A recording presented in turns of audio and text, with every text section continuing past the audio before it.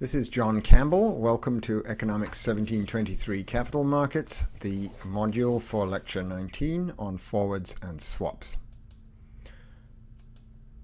So let me begin by introducing forward contracts and distinguishing them from futures contracts. These are two very similar linear derivatives. We're going to discuss forwards, which are slightly simpler, and I'll discuss futures in class. Forward and futures prices are almost identical, and for the purpose of this class we will treat them as identical. The difference has to do with payments that may need to be made along the way during the life of the contract. Forward contracts make payments only at the end. Futures contracts make payments on a daily basis. Alright, so focusing in on forward contracts, what is a forward contract? It's an agreement to buy a security for a fixed price at a given future date. And you should recall when we discussed forward rates in the term structure of interest rates that we were discussing such an agreement where it was a fixed income security. Now we're going to consider general securities which we agree to buy in advance at a fixed price. So if the agreement's made at time 0 and the future date is time 1, then we write the forward price agreed at time 0 as F0.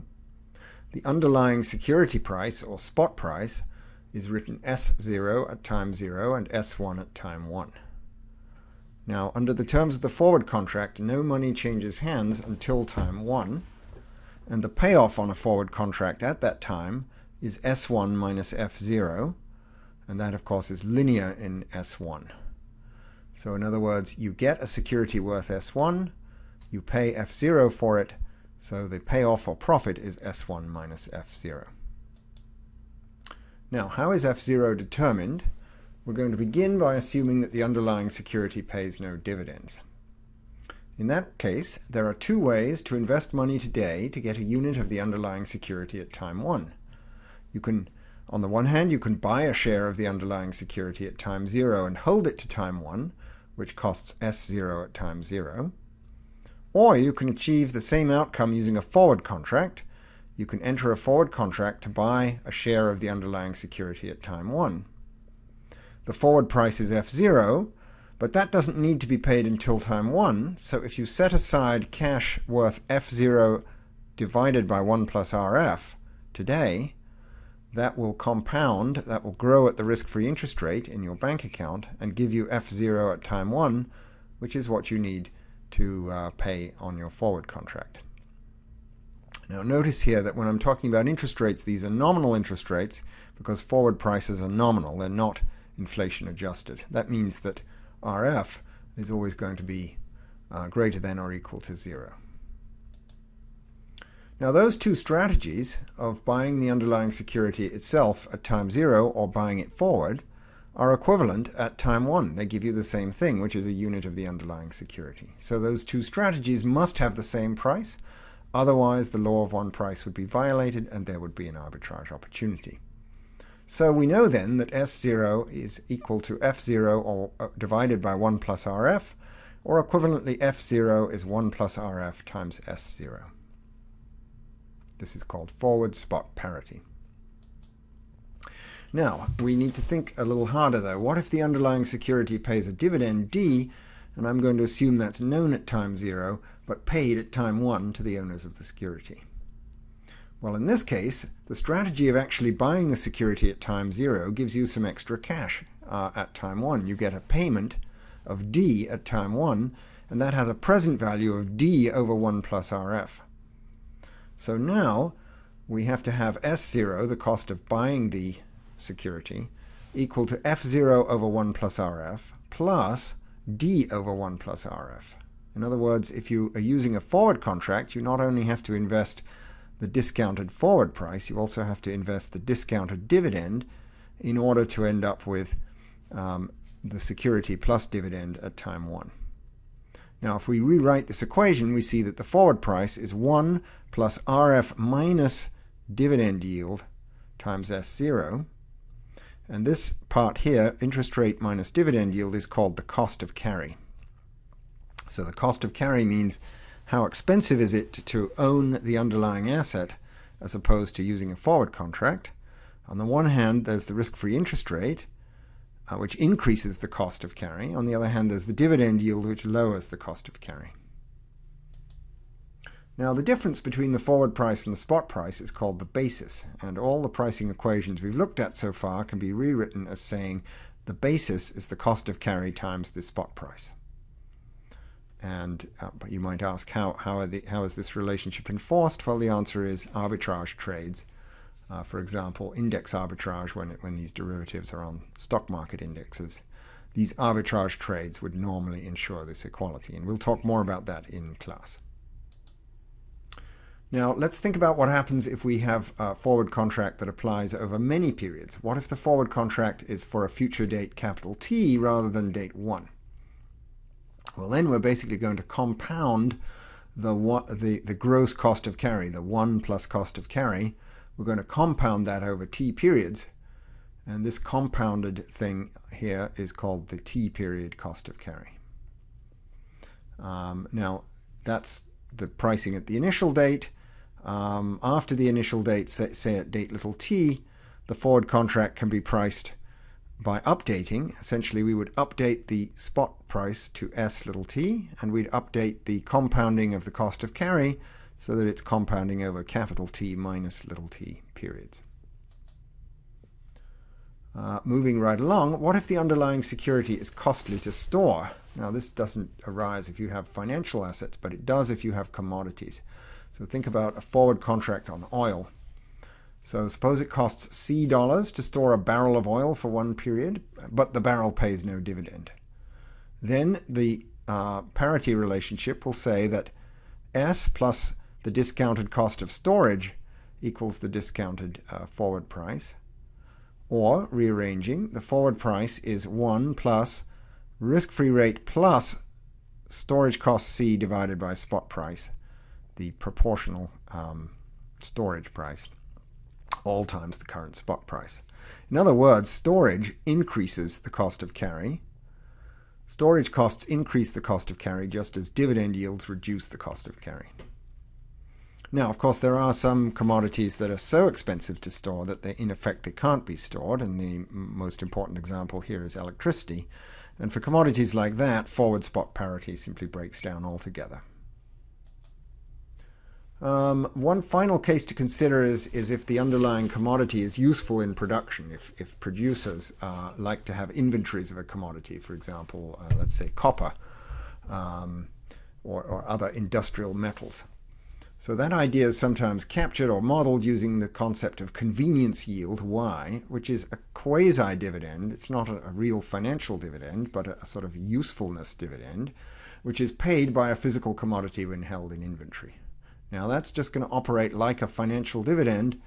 You'll have S plus C, the storage cost, minus the convenience yield, all discounted, equals F discounted. Or if we look at the cost of carry, the storage cost increases the cost of carry and the convenience yield reduces it, just like a physical dividend. Now, of course, we don't directly observe convenience yield, so what people do in practice is infer what this convenience yield Y would have to be by looking at the above equation. All right, now that's completed our discussion of forward price in relation to contemporaneous spot price. But we might also be interested in asking, how does the forward price relate to the expectation at time zero of the spot price in the future? All right, this is sort of like the pure expectations hypothesis of the term structure. And we'll discuss three possibilities. The pure expectations hypothesis in this more general context is that the forward price equals the expected spot price. The so-called normal backwardation case is where the forward price is less than the expected spot price, and a technical derivatives commodity term contango is the case where the forward price is above the expected spot price. Now, at maturity, of course, at time one, the forward price will converge to equal the spot price. As the forward contract has a smaller and smaller maturity, its price must equal the spot price. So the cases discussed above imply that the forward price on average in case 1 remains the same. It's a random walk. In case 2, it increases on average, and in case 3, it decreases on average over time. Now, when does each of these cases apply? Well, to keep it simple, let's think about a security that's storable without cost and pays no dividends. This, of course, can be generalized. And recall forward spot parity for this case. F equals 1 plus RF times S. So, in case 1, F will equal the expectation of S1 only if S1 is expected to grow at the risk-free interest rate. In other words, if S1 on average is 1 plus RF times S0, or equivalently, if the expectation of S1 over S0, the growth rate of the spot price, is the gross risk-free interest rate. Well, that, of course, would mean that the underlying security doesn't have any risk premium in it. Its expected return is just the same as the risk-free interest rate. Now, we'll find that F is less than the expected future spot price only if the expected rate of growth of the spot price is greater than the risk-free rate. So that means normal backwardation applies if the underlying security has a positive risk premium. This is indeed the normal case, which is why we say normal backwardation. And finally, F0 is bigger than the expected spot price only if the expected return on the underlying security is less than the risk-free interest rate. So we get contango in the case of a negative risk premium. All right, now we'll move to the second major topic for this module, which is swaps. So what is a swap? It's an agreement to exchange cash flows at one or more future dates. Normally, a swap is structured so that no money needs to change hands on the initial date, just as in a forward contract. Now we're going to focus on interest rate swaps. These exchange fixed rate for floating rate payments. There are also currency swaps, which exchange dollar payments for payments denominated in a foreign currency. And there are many more exotic examples. So what's an interest rate swap? Well, a typical interest rate swap will have a notional amount, which I'll write capital N, and a maturity little m. So the terms might be like this. At the end of each year, for little m years, the fixed rate payer pays n times the fixed rate, which is set by the swap agreement. That's y fixed. The floating rate payer will pay n times the Treasury bill rate, the 1-year Treasury bill rate Y1T, that prevailed at the start of that year. Note that the payment is made at the end of the year, but the rate was set at the start of the year. Now you can use different short-term rates. Here I said Treasury bill rate, but you could use the Fed funds rate, or most commonly LIBOR, the London Interbank Offer Rate. So here's a figure from Bodie, Kane, and Marcus showing how this works. Here is a company A has issued debt at a fixed rate, 7% coupon. Company B has issued debt at floating rate, LIBOR, and they actually want to exchange positions. So company B would like to have make fixed payments, and company A would like to make floating payments. So they enter a swap with the assistance of a swap dealer, who's shown in the middle. Within the swap, company A is going to pay LIBOR, flowing in this direction. Company B is going to pay a fixed rate, which flows in this direction. And the swap dealer takes a cut, which in this example is 10 basis points. Hence, company B is paying 7.05% here. The swap dealer is paying 6.95% here. Now, let's talk about pricing. How is the rate, the Y fixed rate, determined, and how are swaps valued? So for simplicity, we will now ignore the spread charged by the swap dealer. And I want to make an important point here. Since the notional amount is the same on both sides of the swap value doesn't depend on whether the notional amount is exchanged at the end of the swap, because that would just be n for n, so it would cancel out. But in thinking about swap valuation, it's easier to think about if we imagine that the notional value is exchanged. With this assumption, the floating rate payer is actually selling a floating rate coupon bond and buying a fixed rate coupon bond, while the fixed rate payer is doing the opposite. Then finally, we figure out the rate Y fixed, which is such that the value of the two bonds is equal. Why is that? Well, we don't want any money to change hands at the beginning, so if people are in effect exchanging bonds, they have to be exchanging bonds of equal value. So this gives us a way to proceed and figure out what this fixed rate must be. We're going to do it by calculating and equating the value of the two bonds. So let's go to the end, or almost the end. Consider the beginning of the year in which the swap expires. Well, the floating rate payer must pay n times 1 plus y1t at the end of the year. If we discount that obligation to the beginning of the year, it's worth n times 1 plus y1t divided by 1 plus y1t, which is n today. Well, we can then work backwards, and in every year we find that the floating rate payer's obligation is worth n at the beginning of each year, including the initial date of the swap. In other words, the value of the floating rate bond is simply the notional n. And that makes complete sense because the interest rate compensates exactly for the time value of money period by period, so the value of the bond is equal to its face value. Well, it must follow then that the value of the fixed rate bond is also equal to par, or face value, n. Now remember from our discussion of the term structure of interest rates that if you have a fixed coupon bond, its value is equal to par, or face value, if its coupon equals its yield.